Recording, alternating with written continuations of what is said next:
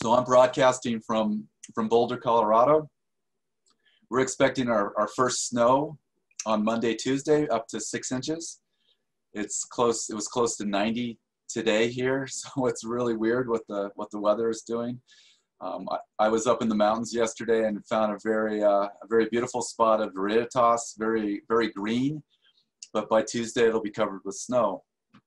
But we all know in about 6 months from now, it'll be green again, right? And we may be out of this pandemic state and we may be on a physical pilgrimage. But I think it's so important right now to have the opportunity to be virtual in a spiritual way. And so this is, an experiment. I don't think anybody's done this before, at least I haven't. And so I'd like to start this day off with, and the same way we're going to start off each day for the next 12 days, which is the ringing of the bells at the Hildegard House in Fairport Harbor, Ohio. And then from there, we'll go to Dr. Reverend Shanon Sterringer, who will lead us into spiritual direction for that day, which will then be followed by a Hildegard Speaks video. After the video, we'll have a short talk by a theologian or an academic that's been curated by Dr. Beverly Kienzle. For today, instead of the short talk, we're going to do a panel with the creators of the Hildegard Way and Saint Hildegard Speaks, with Dr. Beverly Kienzle, Dr. Annette Esser, and Dr. Shanon Sterringer. That should help give you guys a sense of why this event is happening. And then we're going to invite you to one breakout room to answer some of the questions that might be given to you. And hopefully we can use those breakout rooms for more community to be made. And if you feel that you want to have separate breakout rooms within those rooms, we can also help facilitate that. So that after every day, there'll be a half an hour of a breakout room. All right, so I am going to go ahead and spotlight our ringing of the bells.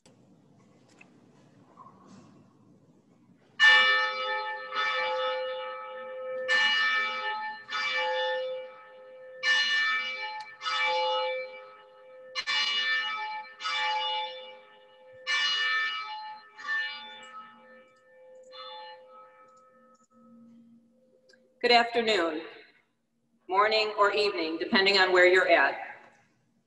And thank you from the entire team at Saint Hildegard Speaks Virtual Pilgrimage for joining us as we begin this 12-day journey together. As Michael stated, I am coming to you live from the Hildegard House in Fairport Harbor, Ohio. It is the home of the community of Saint Hildegard Christian Church, as well as a shrine to this remarkable woman, Saint Hildegard of Bingen, who was canonized by Pope Benedict XVI in 2012 and named the 4th female doctor of the church in the Roman Catholic tradition. The Hildegard Way in Germany is an opportunity to bring Saint Hildegard to the world by inviting you to walk through her land, whether in person or virtually. The Hildegard House here in Northeast Ohio in the United States is an effort to connect ourselves to her sacred space from our corner of the globe. We feel blessed here at the Hildegard House to be able to share uniquely in this formal pilgrimage, organized by Dr. Annette Esser and the filmmaker Michael Conti, through the ringing of the bells and the daily opening reflections. This journey is an ecumenical project, seeking to draw pilgrims from all walks of life. Though Hildegard was a Benedictine nun and deeply entrenched in a Catholic worldview, and this comes through in her visions, Dr. Esser and the panel of scholars throughout this pilgrimage will be sharing diverse ways to look at her music, her art, her philosophy, her theology, and her healings. Hildegard's genius is multifaceted and requires the invested effort of many fields of expertise. She was endowed with a multitude of gifts through her mystical experience of the living light, far beyond the scope of one field of study. Hildegard never assumed it was by her own accord that she was infused with these extraordinary talents, but always gave credit to God. Hildegard saw herself as a mere vessel, called and commissioned by the living light to remind humanity of God's eternal presence from the time of creation, long before human beings walked this earth, to the final judgment, whenever that may be. She used a theological concept she called viriditas, which translated means greening power, to help us understand the divine life force that animates all that exists. It keeps us green in mind, body, and spirit. As we begin our pilgrimage today, we bring the hope of being renewed in viridity in whatever ways we may be feeling dry. A pilgrimage is often described as a journey into an unknown place to learn more about oneself, one's faith, or to show respect and honor to a sacred space. Many set out on pilgrimage looking for miracles, healings, or simply an answer to life's great questions.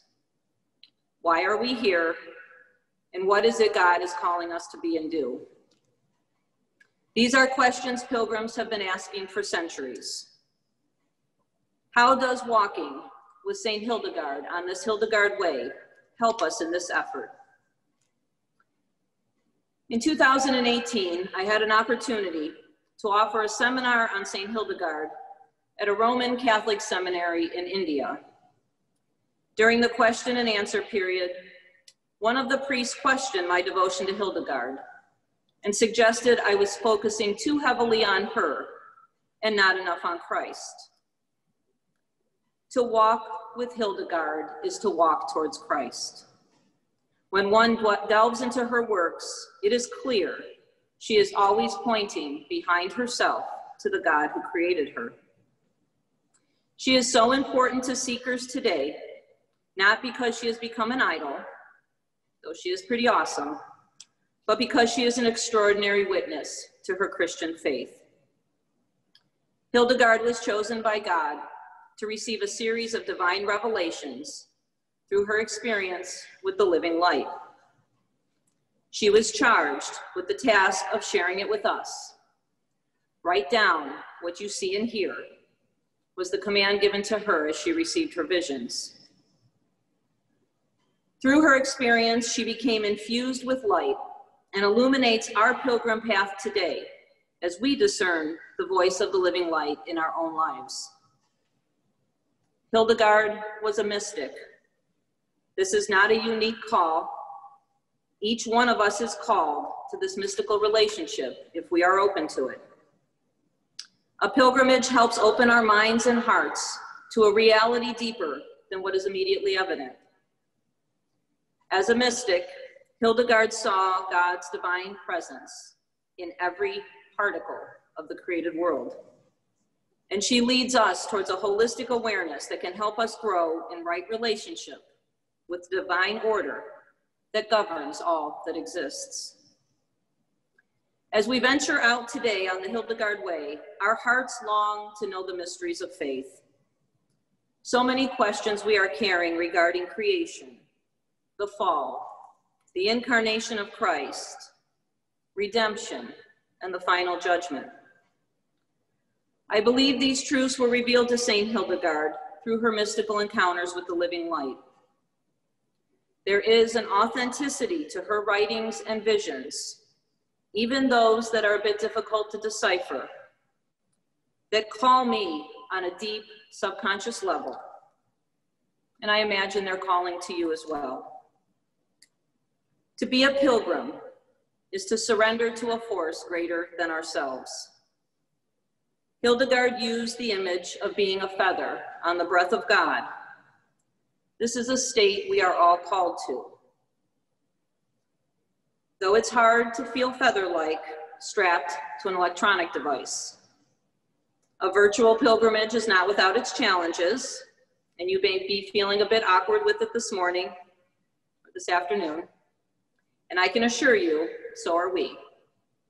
Yet Hildegard's spirit and charism cannot be tempered, even in the midst of a pandemic. She continues to inspire us to make practical, contemporary applications of the revelation she received as we grow in our own understanding of who God is, why we are here, and how the living light may be calling us to renew viriditas, or greenness, in our own self, as well as those we encounter. Hildegard had many followers in her lifetime, as well as today. One of her greatest fans was a monk, Gebert, who also served as her personal secretary near the end of her life. Around the year 1176, the monk Gebert wrote Hildegard a letter, informing her that a man named Sigurd would be making a pilgrimage to Rupertsberg. Rupertsberg was Hildegard's monastery, built on the land where St. Rupert was buried. I have asked Reverend Peter to read from this letter as we prepare to begin our journey today, because I feel it captures the essence of our desire to encounter Hildegard's companionship as we make our way along this pilgrimage. We bless the God of heaven, who has not despised our times, and through the radiance of your splendor has put out the darkness of this world, lest our generation lack a miracle, a virtue, or a model of future glorification. The Holy Spirit has miraculously illumined you with visions, inspiring you with the means of expounding them and with the pure judgments, wholly consonant with our Catholic faith. And through you, he has revealed the hidden secrets of his wisdom to his little ones in various ways. Through the grace of God, you have become his chosen vessel, dear to God, pleasing to the angels, indispensable to men, and beloved to those who direct the feet of others unto the path of life, so that they might learn the magnificence of God's eternal power. For they understand that the female sex has been divinely honored through the sacred merits of your excellence. And they see your glory, the glory of a woman given new life by the Father, full of grace and truth. Hail, therefore, Lady full of grace. After Mary, the Lord is with you. Blessed are you among women, and blessed the speech of your mouth, which conveys the secrets of invisible things, and couples the heavenly to the earthly, and joins the divine to the human. Believing this with our whole heart, we confess with our mouth that you are the fountain of gardens, the well of living water that flows from Libanus. We earnestly bless you in the name of him who has made you such a one. Turn the streams of your learning to the profundities of our queries, and pouring forth a cup of life to our desires, infuse our thirsting spirits with the sober inebriation of the Spirit. Know, beloved lady, that your intent scrutiny of this abstruse matter will be pleasing to us above thousands of gold and silver. Your beloved son, our brother, Siger, is here with us, and marvelously freed, has heeded your counsel and announced his contempt for the glory of this world.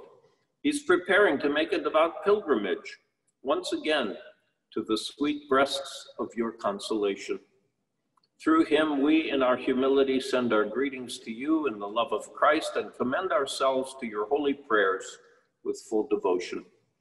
Furthermore, we beg wholeheartedly that you send back the responses to our questions through him as an envoy. We await the reply to our inquiries with the joy of exultation. Now, for the glory of Christ and the profit of the whole church, ponder diligently and send forth your response, so that the expression of thanks and the voice of praise will resound from generation to generation. Like Sigurd, we are about to set out to make a devout pilgrimage to the sweet breasts of consolation Hildegard offers, as we commend ourselves to her holy prayers with full devotion and journey along as a pilgrim people. And And so we pray. Good and loving God, you call us here together on this journey to grow in knowledge, wisdom, and grace. May our efforts be guided and sustained by your living light. As we journey along with our sister, Saint Hildegard of Bingen, may the words and images you revealed to her touch our own souls as deeply as they did hers.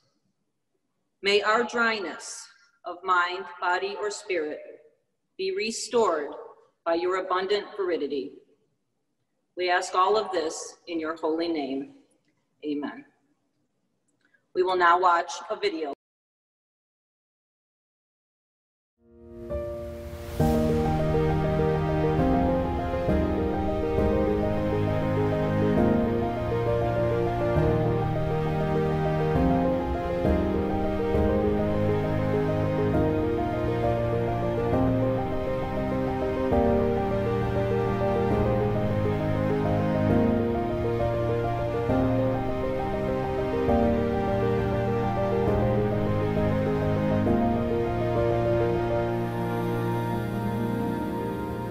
What do I think about Hildegard of Bingen?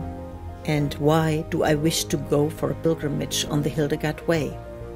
These are the first questions for pilgrims at the beginning of the Hildegard Way. Hildegard of Bingen has been called seeress, composer, physician, and prophetess. She lived in the 12th century in the land of the river Nahe and in Bingen on the Rhine, in the middle of today's Germany. Even though Hildegard already gained fame in her life, it was only 833 years after her death that in 2012 she was canonized and promoted as Doctor of the Universal Church. She received this honor only as the fourth woman amongst more than over 30 men. I'm Dr. Annette Esser. I'm a theologian and teacher of art and geography, by the way. So I've been working on Hildegard for 27 years. I've studied in Germany and America, so this is all my perspectives. I'm looking at Hildegard, also from that literature coming from these different languages in German and English. After receiving my doctorate in theology at the Catholic University of Nijmegen in 2007, I founded the Scevias Institute for Art and Spirituality together with other theologians, artists and psychotherapists in Cologne. Thereafter I moved to the home of my maternal family in Bad Kreuznach near Bingen. When we heard about that Pope Benedict XVI planned to promote Saint Hildegard, we were very excited about this. Thus, in October 2012, we organized an international conference in Bingen with lectures and workshops in order to celebrate Hildegard. Now we are going to put our hands here and feel a bit this resonance going up and down.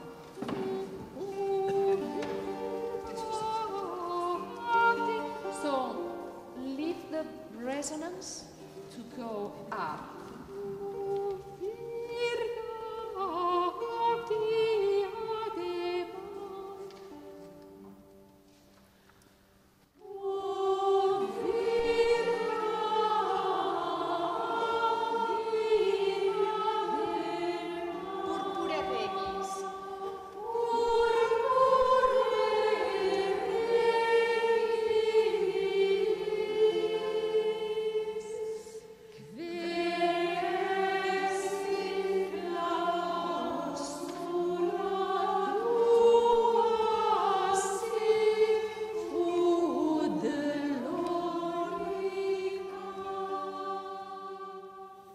Myself, I got more and more moved by Hildegard, and I made a sculpture from clay, according to a description in a letter by Abbess Tengswich of Andernach to Abbess Hildegard of Bingen.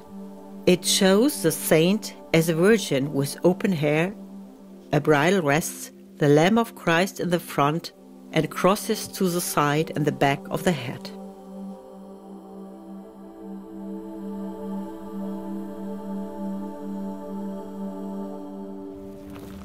The idea was, when I went on the Camino Santiago in Spain, to have such a pilgrimage route here in the land of Hildegard. I have initiated that, and it was like running into open doors everywhere. Everyone thought that was a good idea, and many people already had the idea to have a Hildegard Way, because this is such a beautiful landscape, but it is rarely known. We followed this up as a project organized by the local Nahe Tourism and supported by the European Union. And on September the 9th, 2017, we successfully opened the new Hildegard of Bingen pilgrimage route, the Hildegard von Bingen Pilgerwanderweg, at the Dizzy Bodenberg, with sisters from Saint Hildegard's Abbey.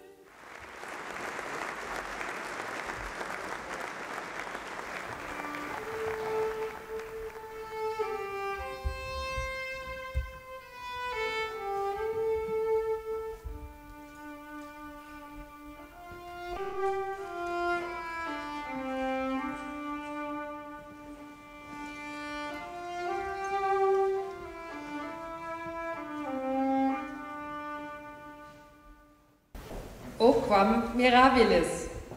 Oh, wie wunderbar. O quam mirabilis. Oh, how wonderful.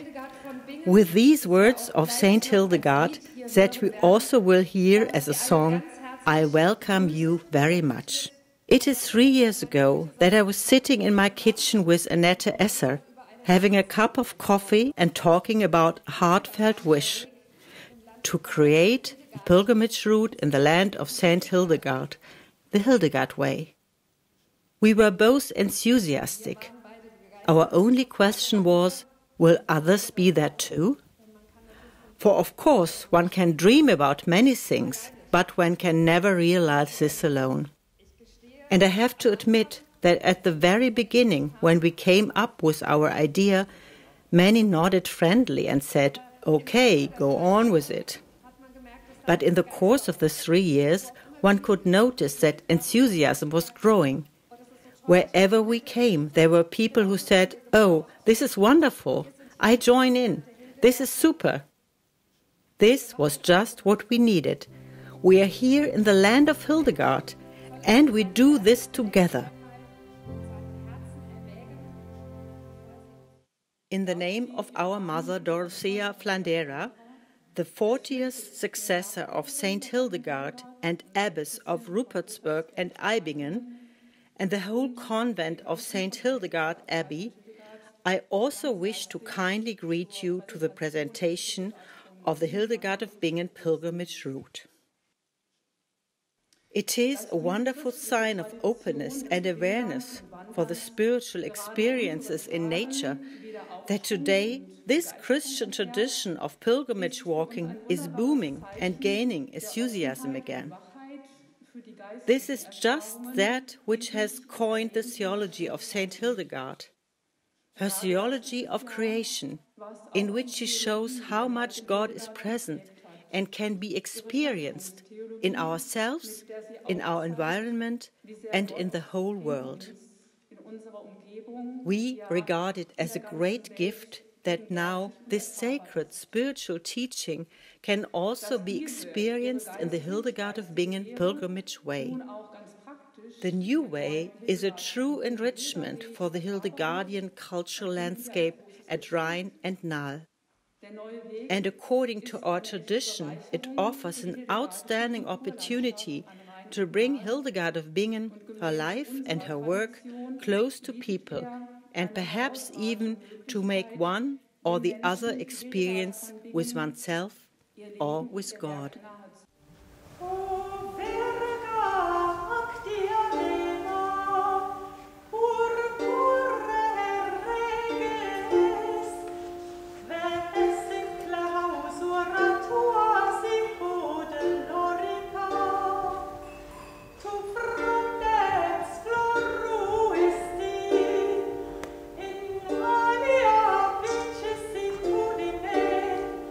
Quam Adam omne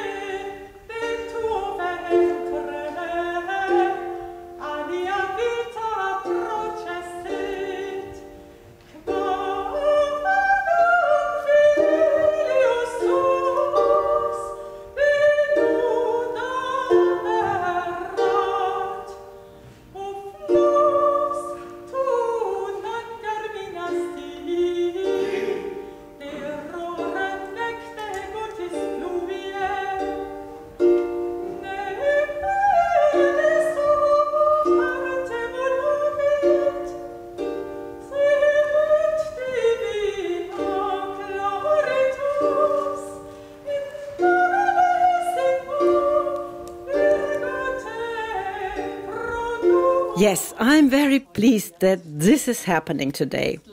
We, that is Naarland Tourism, and me as initiator and also as a foundress of the Scivias Institute, now also wish to offer pilgrimage tours on these 10 stages of the Hildegard Way. Of course, everybody can walk as much and wherever he or she likes to, for a day, half a day, a weekend, a week. But in future, we will also offer to once walk the whole way. We also offer these tours for groups who come from abroad, international groups. It is also important for us that the tableaux of the Hildegard Way are written in German and English language, for we know that there is an international interest in Hildegard. We will offer these things. This route leads in 10 stages over 140 kilometers from the rocky mountains of Ida Oberstein through the Nahe River Valley to Bingen on the Rhine, and finally across the river to Saint Hildegard's Abbey. Most people who look for Hildegard, who search for Hildegard, go to Bingen or to the DC Bodenberg, and that's about it. And they don't know the historical sites like Sponheim, the monastery, the castle where Hildegard probably was brought in the age of 8. And a lot of historical things have been reviewed over the last 20 years, and we had to rewrite the history of Hildegard. So when I thought of the Hildegard Way in the whole, I thought of going to all those historical sites, but also to follow, thinking about meditation, to really follow Hildegard herself, not to think about what I think about Hildegard, but what Hildegard really thought was important. The first book that made her famous worldwide is the Liber Scivias, the book Know the Ways. I mean, that is really appropriate for a pilgrimage, to think of how to know the ways and, to know the ways. And in this book of Hildegard, there are 27 visions, which are not just some assembled just by chance, but they follow a systematic order from creation to incarnation through the Last Judgment. It is really a systematic theology and spirituality in images, in visionary images. So on the Hildegard Way, really we follow this Liber Scivias with the 27 visions, starting at Ida Oberstein, and the last one will be in Stromberg then at the St. Jacob's Church with the final judgment. We are following Hildegard's Liber Scivias, and at each of these 27 tableaux there is a question for the pilgrim to think about. What do I think? Why am I on the Hildegard Way? What do I think the cosmos is? Where is man in the cosmos? What is the origin of evil? What has also been there before creation? What do I think about a good community or the church should be like? And what do I think of all this time of us in being? And will there be a last judgment or last justice for all of us? What is happening on earth in this way? So really we are following Hildegard's own thoughts, which is sometimes very heavy. But I try to put it in a way that it is not just for kind of already believing Christians, but really for all who are kind of searching on the way, also for all kinds of secular people or for people who are interested in Eastern meditation, but of course also for Christians, for Catholics and for Protestants. This is an ecumenical project. But by the way, 27 visions and also 31 tableaux on the historical sites and all the works of Hildegard, which include her Liber Physica, with all the books on herbs, on trees, on fish, on birds, on animals, on stones, on reptiles, on metals. This is also very important, and her art of healing in the Liber Causae et Curae. So it's really, this is historic sites and works of Hildegard. To discover it's a land of Celts, to discover that the earth of Sponheim were very important in this landscape. And now more and more pilgrims come here to the land of Hildegard at all times of the year. We are on an international pilgrimage, and so there are people from America, from Ireland, from South Africa. I've been with pilgrims from Korea, from Canada, from Brazil, and they come here to people who have hardly heard and learned anything about Hildegard.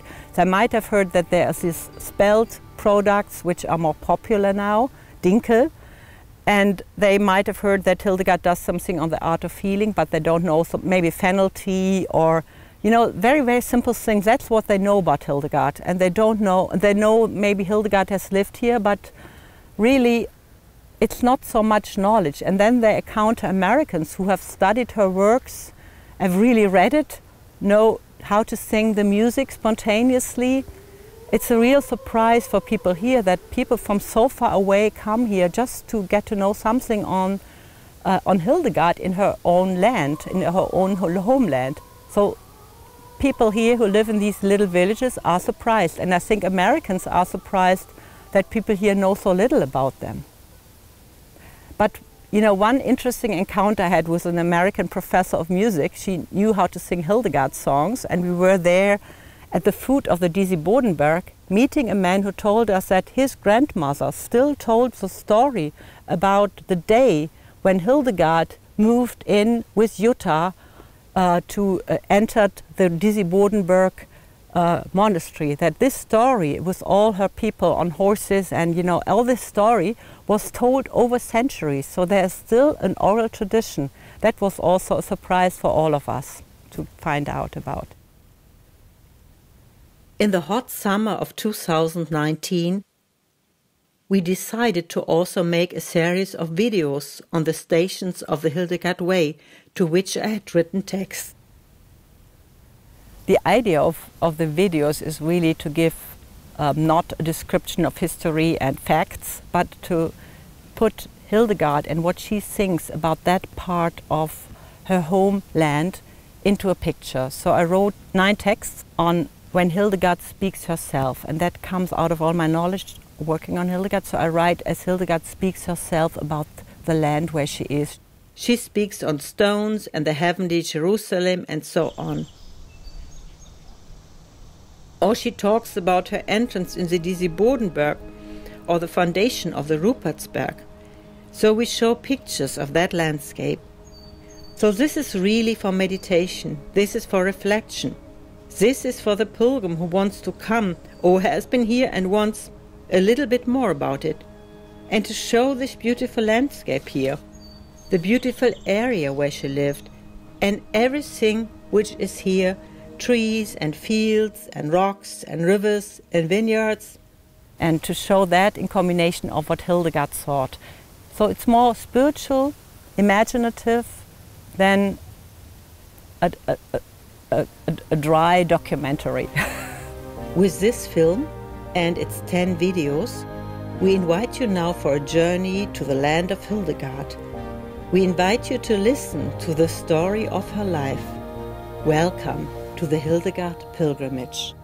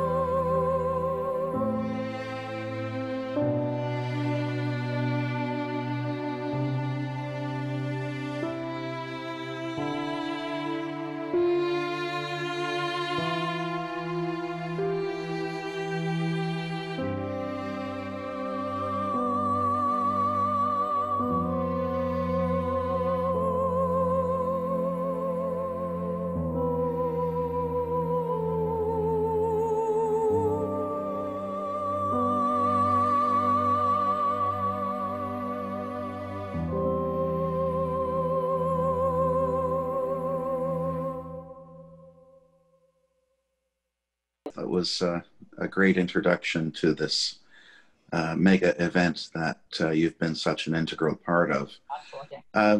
I'm going to be as brief as I can be. I thought I'd just start by introducing myself. I am a medievalist, and I work primarily on religious culture of the Middle Ages, and I've had a long interest in the way people were held to be and to be declared to be saints in the Middle Ages. And this was one of the several factors that drew me to the study of Hildegard. I was fascinated to see just how such a powerful figure with a very clear following among Christians in her time and afterwards, why it took so very long for her to be canonized. In fact, her canonization process is the very longest one in the history of the Catholic Church. No one has had to wait so long, so to speak, to be declared a saint as Hildegard. And on top of that, as Annette mentioned at the beginning of her video, and Shanon did as well, Hildegard has the rare title of Doctor of the Church. There are only 40 or so in total, and of them only 4 are women. So we're dealing with an exceptional person here. So my interest in canonization and doctorization has been a major factor for me. And also I got to get to know Hildegard much better by peeking over the shoulder of Beverly Kienzle in her many research projects working on Hildegard, especially her collaboration with Carolyn Musig on the editing and eventually the translation of Hildegard's Gospel homilies. So that's how I got here talking to you today, but I thought it would be useful for me briefly to ask, before passing the baton back to Michael, to ask each of the other 3 participants how they got their start with Hildegard. In particular, I thought I would begin by asking Shanon, is it the case that Hildegard has been a part of your cultural or spiritual life for as long as you can remember? Or do you have a recollection as to when you first had your initial encounter with Hildegard? Thank you. Yes, I have a very clear recollection of when I met Saint Hildegard. So I spent 9 years. I have 3 graduate and postgraduate degree from the Diocesan Seminary. And so in 2010, I took a brief leave of absence from the program to really discern my own call. I had felt a call to ordination, and being a Roman Catholic minister, that was a conflict of interest. And so I had gone out kind of on my own little sabbatical, if you will. And when I returned to the program, I chose to write my doctoral dissertation in the seminary on the leadership, the kind of a historical overview of the way women have functioned in leadership roles in the history of the church. So this would have been about 2010. And in my research, I came across Hildegard and absolutely fell in love with her. She was one small piece of a much bigger historical survey, and so I wasn't able to give her the attention that I really had wanted to. But I completed that program and immediately went into a PhD program and really just invested the rest of my work since 2010 in studying Saint Hildegard. My PhD work is in ethical and creative leadership, and I really saw and see Saint Hildegard as a creative force to kind of bring women more into a visible and formal leadership role in the church. And I just, like I said, about 2010, I met her, fell crazy in love with her. I've been to Bingen 4 times, twice by myself on my own pilgrimages. I've gone once with my family, and then I had the opportunity to go last year on the pilgrimage led by Dr. Annette Esser.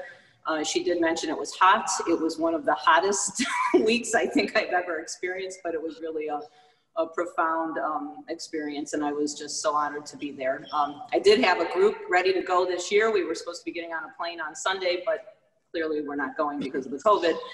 So this is you know, the next best thing to being there. But yeah, so 2010 I met her, fell in love, and she's really been my whole life ever since in terms of studies.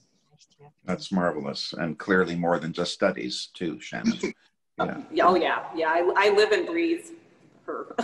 And I love her letters. I fell in love with her letters. We read from a letter from Giebert at the beginning, but I found that her letters there's not as much emphasis on her letters.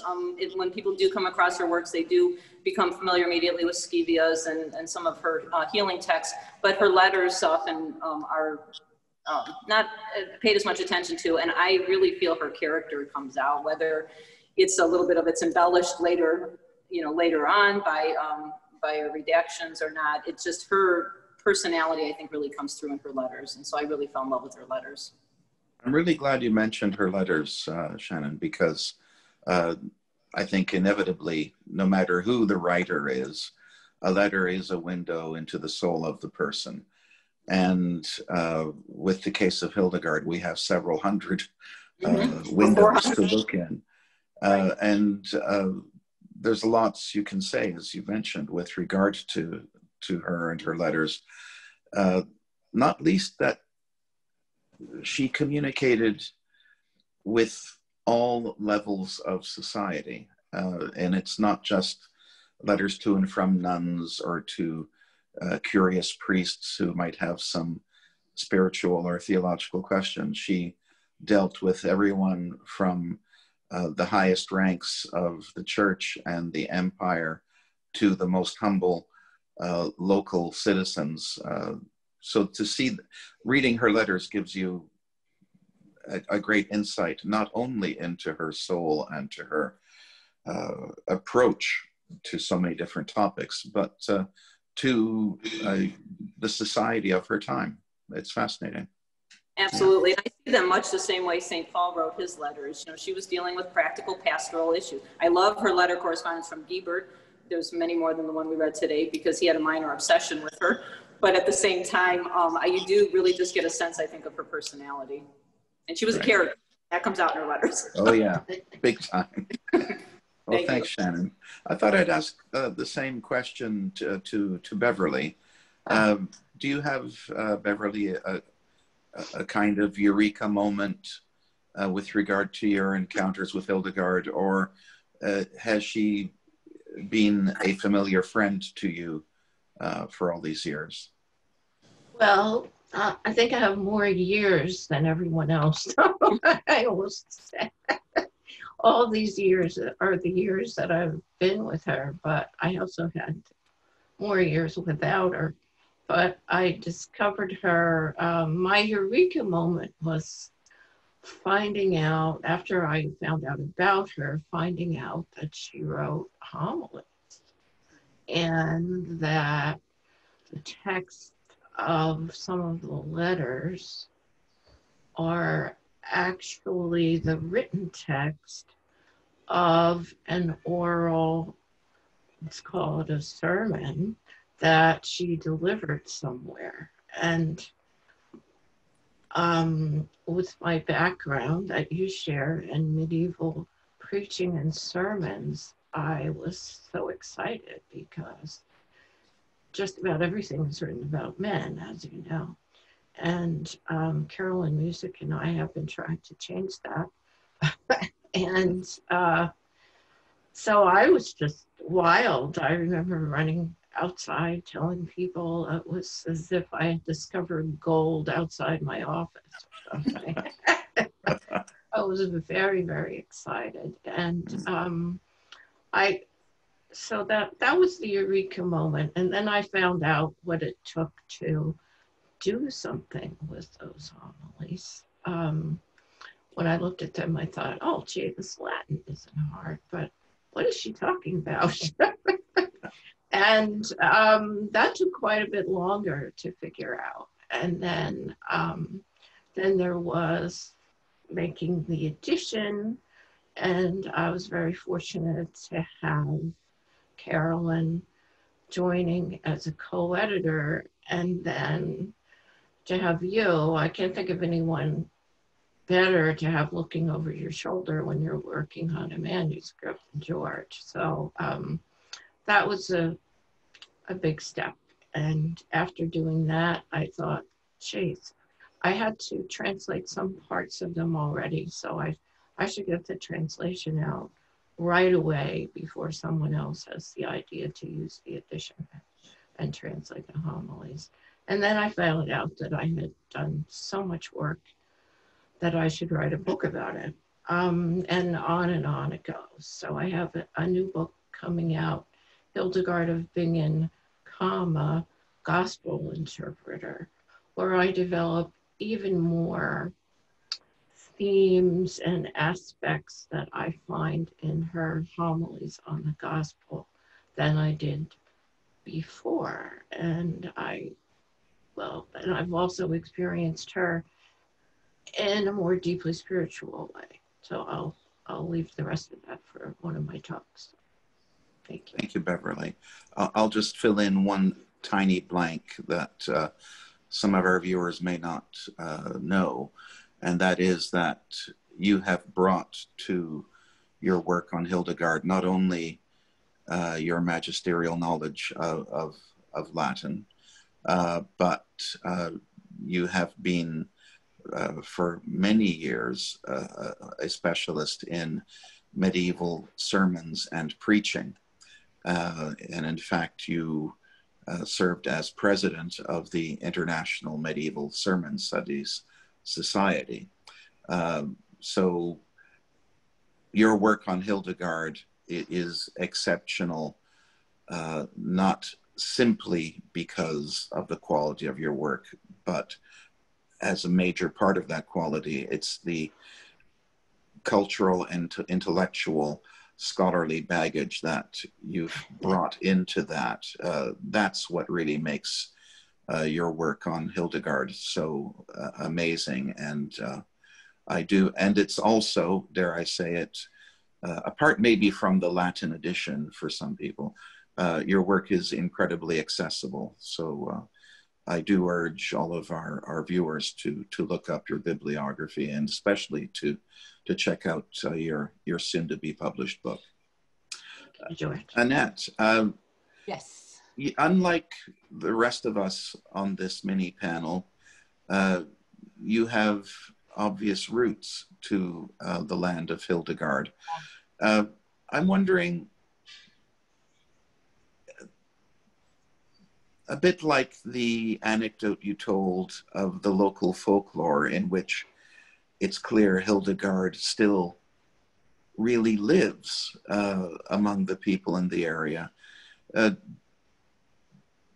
Do you have a sense as to how long or when you first recall having Hildegard as a part of that cultural aura, that cultural belonging that you so clearly demonstrate in the video that we've seen and admired? Yes, I mean, my maternal family is from this land of Hildegard. My aunt was a teacher in Bingen for many years. Oh, right. And of course, I knew about Hildegard, but not so much. So when I studied theology, I wrote my thesis on Santa Teresa de Jesus, Saint Teresa. Oh. I was much more fascinated by Teresa, and I thought Hildegard was a bit more German and boring in comparison. And then my aunt, who was a teacher there, she said, "Oh, Annette, why don't you do something on Hildegard?" And I thought, well, she's a mystic too. And the first thing I was thinking was interesting was her visions. And as I'm coming from the arts as well, for me, the approach is through her visions. And then it happened that I was offered to translate a book by Barbara Newman, which is actually the first monography in the English language, I think, on Hildegard. I did that work for 2.5 years, and I was really amazed that an American woman would have read the dissertations on Hildegard of the 1930s, plus reading Latin. And I had to revive my Latin also by translating Barbara Newman, and that was a very big learning. And I did that before I went to America in '94. And there I gave a lot of lectures on Hildegard in '98, which was the year of Hildegard's birth, in German and English language in New York, which was very surprising to do it in German as well there. And since these 5 years, I've worked on Hildegard and got more and more involved. And it is, for me, it's this very special kind of calling to talk about Hildegard here. In the land of Hildegard, people are more interested in her art of healing and in, you know, these kind of things. But they don't know so much about maybe also the history, the question, where was she born and where was the women's cell on the Dizzy Bodenberg, and did she really found a second monastery in Eibingen? These are the questions that people are concerned about here. And there's a lot of Hildegardens. I'm getting calls, how do we create a Hildegarden here with her herbs and stuff? This is kind of things that people are interested, but not so much in her music as in America, I think, and also not so much in her theology. And as I'm a theologian and artist, that's what I brought here to the land of Hildegard, and also to the Hildegard Way, because there we have all the 27 visions now, the Liber Scivias, and it's really a new one for people here, and that's fascinating. And really, as I said, it is a surprise for them to know that the rest of the world is really interested in this. And the city of Bingen was really asleep, I have to say. Since 2012, when Hildegard was canonized and promoted as doctor of the church, suddenly they think, oh, we should do something about her here in her homeland. But that's really rather new. So I'm very excited. That is absolutely fascinating, Annette. I had the impression that you were bringing to the world what was already deeply and profoundly felt throughout your region in Germany. And to see that, in fact, in terms of a broad spiritual and intellectual interest, that this is all very new. It's a real mark of viriditas, isn't it? This is the evergreenness of Hildegard that, like so many plants, goes into relative states of hibernation, but then boom, they flower and they fill the air with their scent. And that's absolute. And also to discover that Hildegard is kind of a green saint, I mean, in terms of environmental questions. That's interesting for politicians here suddenly as well, because it's really, it's so complete and it's holistic, and it really has to do something with the issues of today, which we are concerned about, the environment, about climate issues, and really Hildegard gives answers that are of a big surprise and very recent, very actual, I mean, questions of our time, of today. Right. So it's really fascinating. Yeah. Well, we are deeply indebted to you, Annette, for making this known to us and to throughout the world through your academic and your scholarly related work in this way. We can all we can say is danke. Thank you so much. Thank you. Well, I will take my leave now and pass things back to Michael to lead us on in this wonderful event. Michael. All right. Well, I'm back. I was hoping you were going to ask me that same question, so I could. So go ahead and ask the question of me too. You know, Michael, I've always wondered. No, I have wondered. We are here today because of you, more than anything else. And did you have a personal meeting with someone who introduced you to Hildegard? Did you discover Hildegard on your own and then think, this is amazing. I need to meet experts in the field. What was your itinerary, your pilgrimage? Well, so thank you for asking me that question. It's a great story that I think for me as from my own spiritual growth. I was here in Boulder, and I was being asked to videotape by Susan Evans, who was bringing Matthew Fox to Boulder, and Matthew Fox was doing part of his teaching, the Via Transformativas, and in the Via Creativia, he kept mentioning Saint Hildegard, and so I really didn't know who she was. I was aware of her work from Judy Chicago's piece with the table setting of all these famous women, and I may have seen one of her visions as an art history major, but I didn't know that much about her. And I ended up going on a retreat to Bingen with Susan Evans, and it was kind of a creativity retreat, and it was the first time I had really taken the time to sit with myself and kind of explore my own artistic expression and look at things. And that experience, specifically going to the reliquary and being in the presence of Saint Hildegard, triggered in me in a positive way that connection I had in my early 20s when I had gone to Europe, and I was in Barcelona, and I was kind of going through that existential crisis of what's my purpose of being? Why am I here? And at that point in my early 20s, I decided to pursue a life of creativity. And I felt there was like this stream, I had a choice of jumping into the stream of a creative life.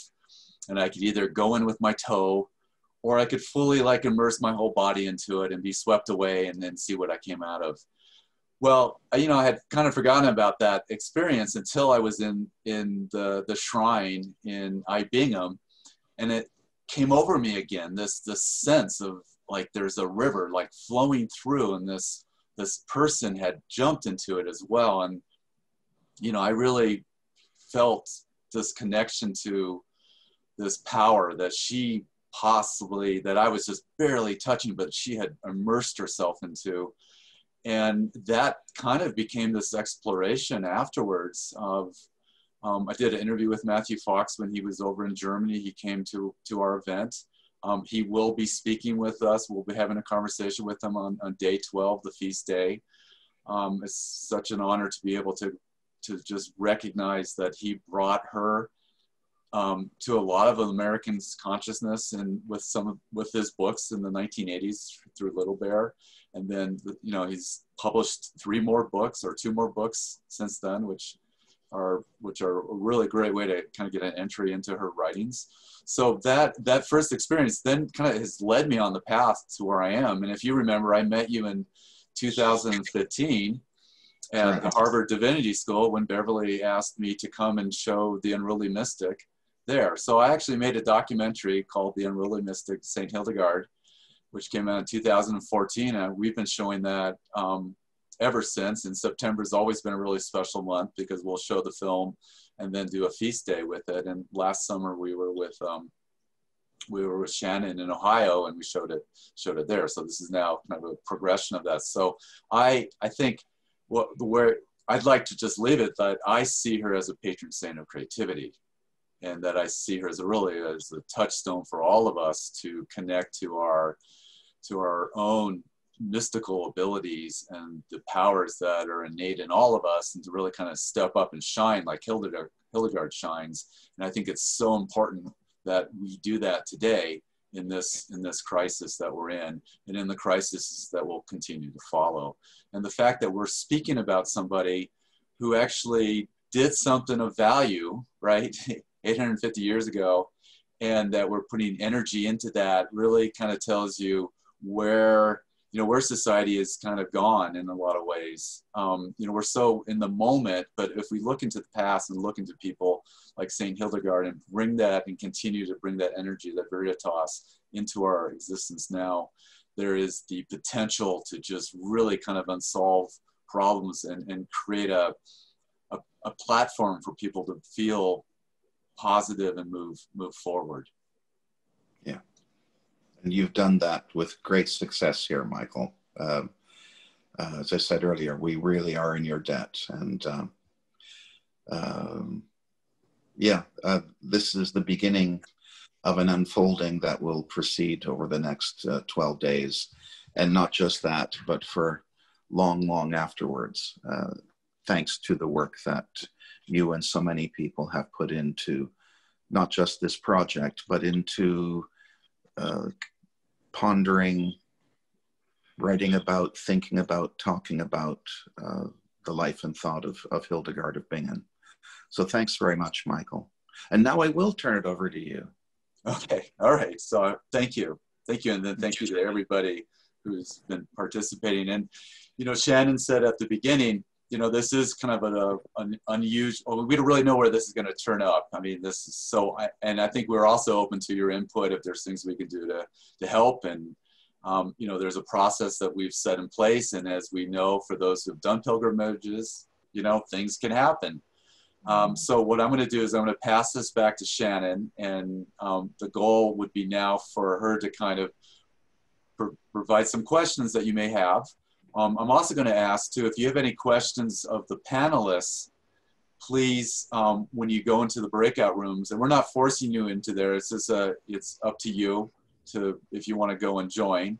Some of the panelists may be in the breakout rooms. You can ask some of your questions of them. You can also provide, you know, a comment or a chat question, and then we could feed those back to them. So, so with that, I'll say goodbye to you from me today from Boulder. Pass it to Shanon, and I'll see you again tomorrow at noon Eastern time. And please invite other people to join us. I think we all need this right now. Thank you, Michael. So as Michael mentioned, you do have an opportunity at this point if you would like to break out into small group conversations. If not, you certainly can leave the Zoom room at this time, and we'll look forward to seeing you again tomorrow. But if you would like to stay on, I believe Michael will have the room open, the breakout rooms. I think we're calling them the anchorage rooms. Hildegard was an anchorite, and so an anchorage would be a small cell where she would have spent her time reflecting and praying. And so we'll take a little time in our own digital anchorage rooms to kind of talk with each other, get to know some of our fellow travelers, if that's something that you feel called to do. At the very beginning here, I think the question that we just would like you to take into these rooms and into the next 12 days is, and Dr. Annette mentioned it in her beautiful video, is what is it that you're hoping to get from being on this Hildegard trail?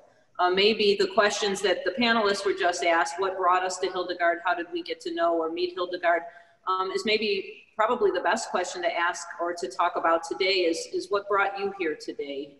Is Hildegard somebody who has been a part of your life for many years, or have you recently come across her through an experience or through somebody who has shared her charism with you? And so as you go into your rooms, be prepared, if you're comfortable, to share maybe a little bit of your own history with Saint Hildegard and what you're hoping to get out of this pilgrimage experience.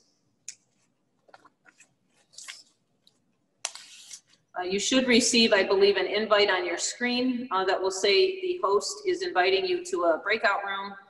If you, like I said, if you choose to go into it, just click the button. If not, you can go ahead and exit out of Zoom today, and we'll see you again at noon tomorrow.